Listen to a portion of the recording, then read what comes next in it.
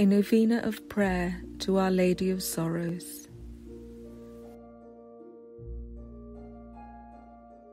The 7th day. The sorrowful Hail Mary. Hail Mary, full of sorrows, the crucified is with thee. Thou art pitiable amongst women, and pitiable is the fruit of thy womb, Jesus. Holy Mary, Mother of the Crucified, implore for us, the crucifiers of thy Son, tears of contrition now and at the hour of our death. Amen. In this novena we contemplate the 7 dolors, or sorrows, of Our Lady, and ask through her prayers for a deeper devotion to the suffering of Jesus, our Redeemer. In the name of the Father, and of the Son, and of the Holy Spirit. Amen. O God, come to our assistance. O Lord, make haste to help us. Glory be to the Father, and to the Son, and to the Holy Spirit, as it was in the beginning, is now, and ever shall be, world without end. Amen. The 7th sorrow. Jesus is laid in the sepulchre. The Gospel according to St. John, chapter 19, verses 38 to 42. And after these things, Joseph of Arimathea, because he was a disciple of Jesus, but secretly for fear of the Jews, besought Pilate that he might take away the body of Jesus. And Pilate gave leave. He came therefore and took the body of Jesus. And Nicodemus also came, he who at the first came to Jesus by night, bringing a mixture of myrrh and aloes, about 100 pound weight. They took therefore the body of Jesus, and bound it in linen cloths with the spices, as the manner of the Jews is to bury. Now there was in the place where he was crucified a garden, and in the garden a new sepulchre, wherein no man yet had been laid. There, therefore, because of the parasceve of the Jews, they laid Jesus, because the sepulchre was nigh at hand.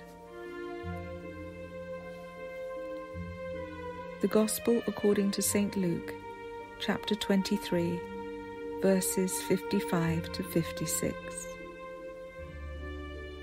And the women that were come with him from Galilee, following after, saw the sepulchre, and how his body was laid.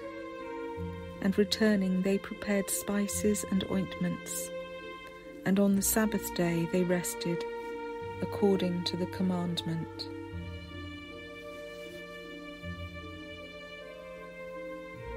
A reading from the Mystical City of God by the Venerable Mary of Agreda, from chapter 24 of the Transfixion. Some time passed, during which the sorrowful mother held at her breast the dead Jesus. And as evening was far advancing, St. John and Joseph of Arimathea besought her to allow the burial of her Son and God to proceed. The most prudent mother yielded, and they now embalmed the sacred body, using all the 100 pounds of the spices and the aromatic ointments brought by Nicodemus. Thus anointed, the deified body was placed on a bier in order to be carried to the sepulchre. The heavenly Queen, most attentive in her zealous love, called from heaven many choirs of angels, who, together with those of her guard, should accompany the burial of their Creator. Immediately they descended from on high, in shapes visible to their Queen and Lady, though not to the rest. A procession of heavenly spirits was formed, and another of men, and the sacred body was borne along by St. John, Joseph, Nicodemus, and the centurion, who had confessed the Lord and now assisted at his burial. They were followed by the Blessed Mother, by Mary Magdalene and the rest of the women disciples.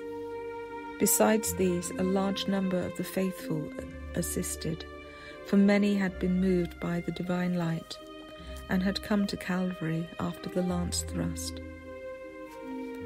All of them, in silence and in tears, joined the procession.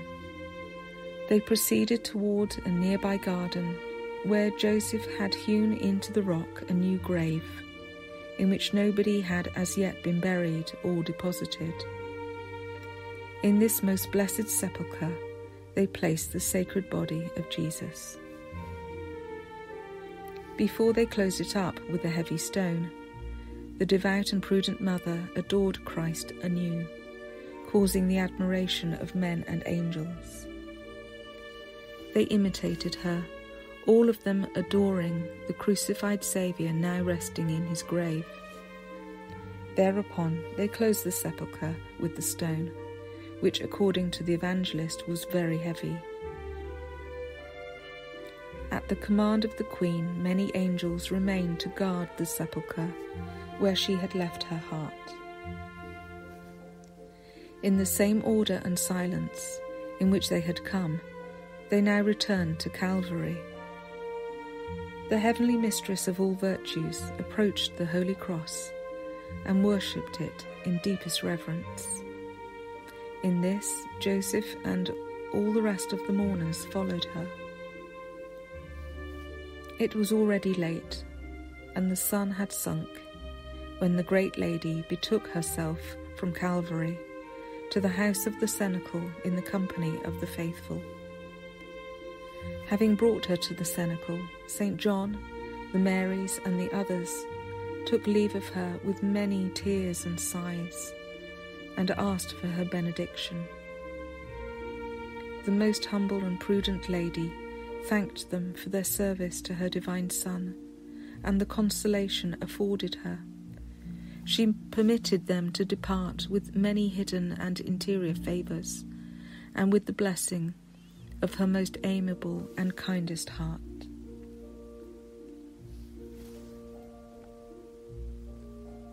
On this 7th day of the Novena to Our Lady of Sorrows, we pray one Our Father and 7 Hail Marys, while meditating on the 7th sorrow. Jesus is laid in the sepulchre. I grieve for thee, O Mary most sorrowful, for the pangs that wrenched thy most loving heart at the burial of Jesus. Dear Mother, by thy heart sunk in the bitterness of desolation, obtain for me the virtue of diligence and the gift of wisdom. Our Father, who art in heaven, hallowed be thy name. Thy kingdom come, thy will be done on earth as it is in heaven. Give us this day our daily bread, and forgive us our trespasses, as we forgive those who trespass against us. And lead us not into temptation, but deliver us from evil. Amen. Hail Mary, full of grace, the Lord is with thee. Blessed art thou amongst women, and blessed is the fruit of thy womb, Jesus. Holy Mary, Mother of God, pray for us sinners now and at the hour of our death. Amen. Hail Mary, full of grace, the Lord is with thee. Blessed art thou amongst women, and blessed is the fruit of thy womb, Jesus. Holy Mary, Mother of God, pray for us sinners now and at the hour of our death. Amen. Hail Mary, full of grace, the Lord is with thee. Blessed art thou amongst women, and blessed is the fruit of thy womb, Jesus. Holy Mary, Mother of God, pray for us sinners now and at the hour of our death. Amen. Hail Mary, full of grace, the Lord is with thee. Blessed art thou amongst women, and blessed is the fruit of thy womb, Jesus. Holy Mary, Mother of God, pray for us sinners now and at the hour of our death. Amen. Hail Mary, full of grace, the Lord is with thee. Blessed art thou amongst women, and blessed is the fruit of thy womb, Jesus. Holy Mary, Mother of God, pray for us sinners, now and at the hour of our death. Amen. Hail Mary, full of grace, the Lord is with thee. Blessed art thou amongst women, and blessed is the fruit of thy womb, Jesus. Holy Mary, Mother of God, pray for us sinners, now and at the hour of our death. Amen. Hail Mary, full of grace, the Lord is with thee. Blessed art thou amongst women, and blessed is the fruit of thy womb, Jesus. Holy Mary, Mother of God, pray for us sinners, now and at the hour of our death. Amen. Pray for us, O sorrowful Mother, that we may be made worthy of the promises of Christ. Amen. In the name of the Father, and of the Son, and of the Holy Spirit. Amen.